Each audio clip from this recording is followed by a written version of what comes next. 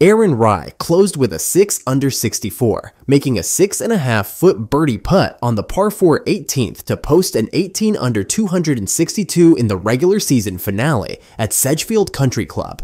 It was enough for him to win the Wyndham Championship, his first ever PGA Tour title.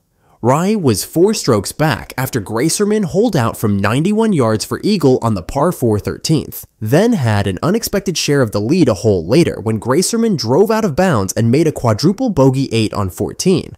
Spaun and Ryo Hisatsune tied for third at 15 under. Amateur Luke Clanton bogeyed the final 2 holes for a 69 to tie for 5th with Austin Eckroat at 14 under. Now, you might be wondering why we are headed to a Monday finish.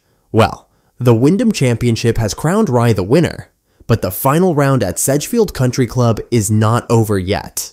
In a tournament marked by a tropical storm, a quadruple bogey collapse, and a Sunday that saw 3 different rounds being played, the golf gods offered one final twist.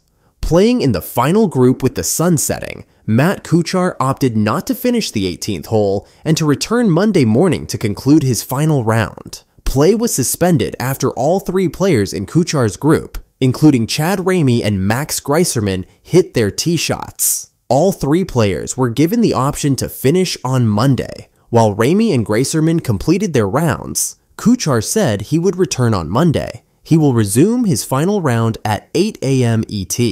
Kuchar entered the Wyndham Championship at number 113 in the FedEx Cup playoffs and eligibility points list, needing a win to extend his 17-year playoff streak, and currently 12th at Wyndham, 7 strokes back of winner Aaron Ryo. His streak will come to an end. That's all for today. If you'd like to stay updated on more of the latest golf news, subscribe to this channel and give this video a thumbs up.